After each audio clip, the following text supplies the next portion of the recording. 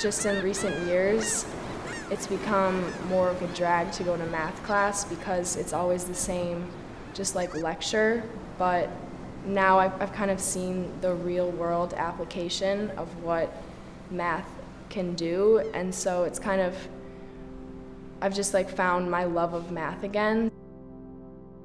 This might sound kind of funny, but I was like sunbathing and the sun was, setting, and it's 2 hours south.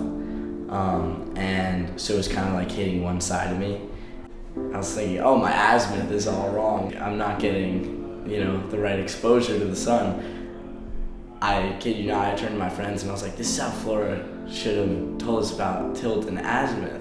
It's like we're solar panels and we're tanning and the solar panels are making energy. And we all kind of laughed about it, but it was a cool moment. With the projects students do in math class at the Island School, they're always tasked with more than just completing a math equation. That equation always has to do with real-world data collected on or around our campus on Eleuthera. Here, you're thinking about what in the world is actually affecting each factor that goes into the math. And it's not just like repetitive going through the motions. The angle of how high they are depends on where I'm standing. Here, this is a much higher angle if I'm pointing up.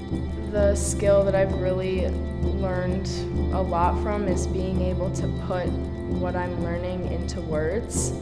And so for our final assessments, having to write up and go through step by step what I'm doing has been one of the most challenging things, but also the thing that I've learned the most from.